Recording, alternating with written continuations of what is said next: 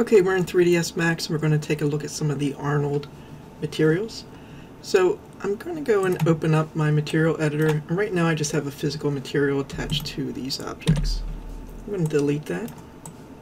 I do have both my active shade as well as my production renderer set up for Arnold, and I have for both the system set up for accept legacy 3ds Max materials.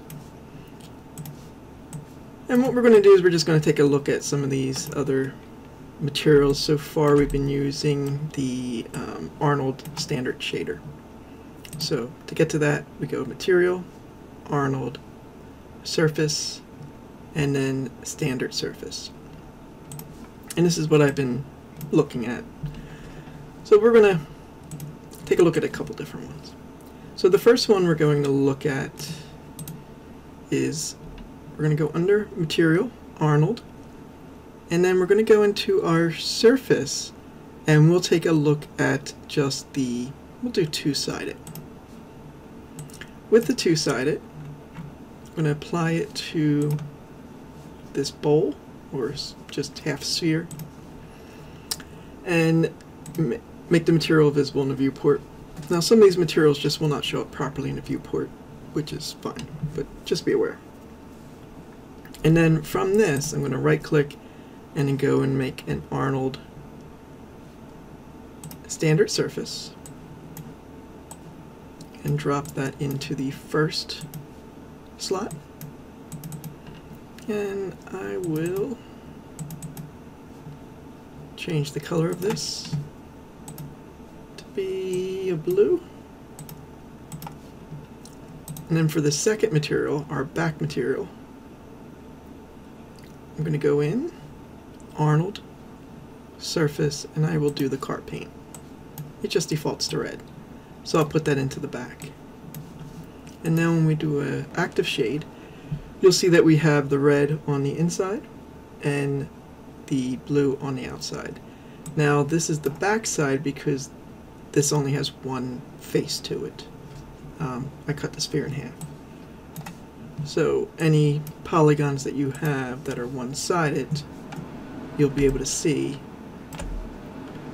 You should get that. I don't have any light down there. You should get that one side red and one side blue.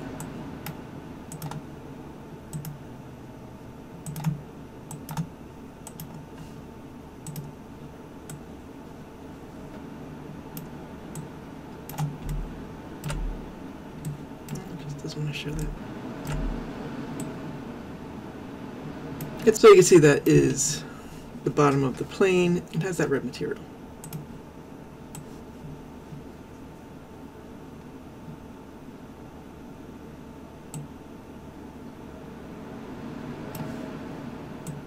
So if I pull that light down, you see that the bottom does have that red material.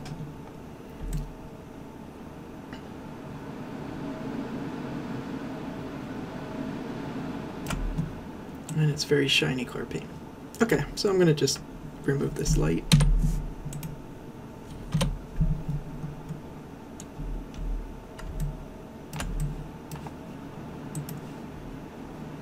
So that's the first one. And again, on the one-sided objects, you're gonna see your material. Okay, so we're back to just our default shaded materials. I'm gonna go and take a look at another material. We're going to go to our Material, Arnold, Surfaces, and we're going to take a look at the Lambert material. Now with the Lambert material, I'm going to apply it to the teapot. It doesn't have a lot of settings, so let me rotate this just slightly. So we have the ability to adjust the percentage of the diffuse color being used, and then our opacity. We can also make an adjustment to a normal map that you put in. So let's just take a quick look at this. And with the diffuse, again, I can put a color in. Here's my color. And then I can adjust that color. So if I go over 1, we're adding more vibrance or light into the diffuse color. And if I go down 0.3, then we're taking a lot of the lightness out of that color. So we'll just put it up to default, 0.7. And here's our color, and then we can adjust our opacity. To adjust our opacity, white is 100%. We can go in and add a gray, and that's going to lower our opacity. So the darker the gray, the more transparent the object becomes. We can also just go in and put a map in. So you can click, oops, you can click right next to the property that you want and place a map. So here we have a dent. And again, I can play around with the colors to control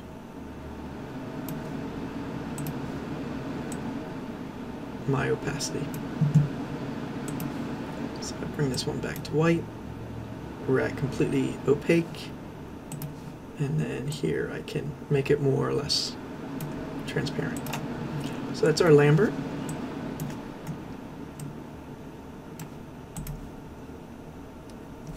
And then the next one we'll take a look at.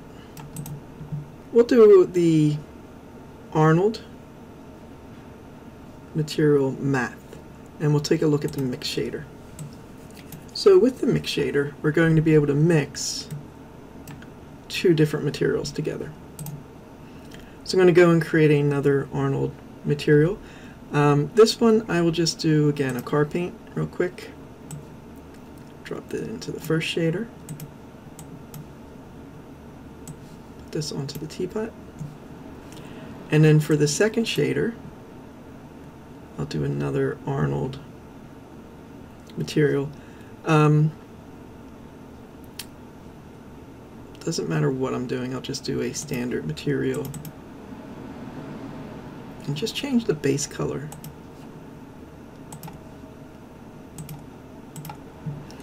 And you see by default it's just mixing these two colors together. So right now we have a blend of 50%.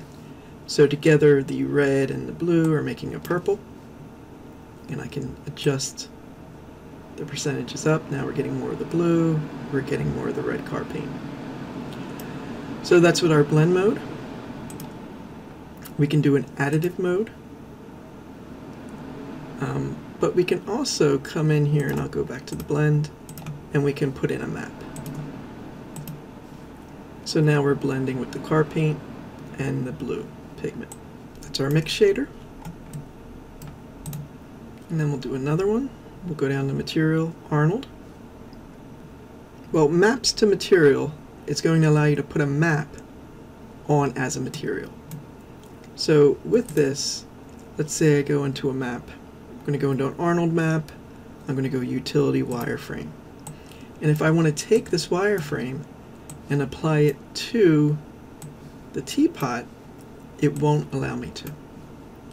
So now if I go to the map to material and I apply that, it'll allow me to apply the map onto the surface.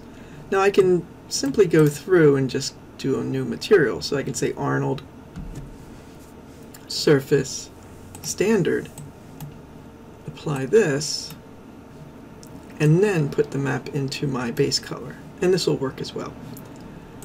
But we do have a lot of other properties here that we don't have. This is just going to show the straight map. It's not going to process it through, a material with gloss. So it's just a cleaner result, but you could do it either way. So that's how you use the map to material. So we'll take a look at another one, and we're going to go back to Arnold. Did our mixer. We'll look at the switch shader. And what the switch shader allows you to do is to put different materials on and change between those. So if I click on this, you'll see that we have the index, and then we have the numbers for the materials. So let's say we have this applied to the surface, and I come in and I make a material, and again I'll just drop a car paint on there. I'm going to put it into input 0, and now that's the material. Out of input 1, I'm going to come in and do another surface. We'll do a Lambert, and I'm just going to make this sort of a magenta, and then I will do a third, and this is going to be just a standard surface, and for this we're going to go with a yellow. And now we can just simply change between the materials by changing the index number. So at 0 we're looking at the car paint, at 1 we're looking at the Lambert, and then at 2 we're looking at the standard surface material. So with this mix shader, again, it allows you to change which input, so what material we're applying to the object very quickly.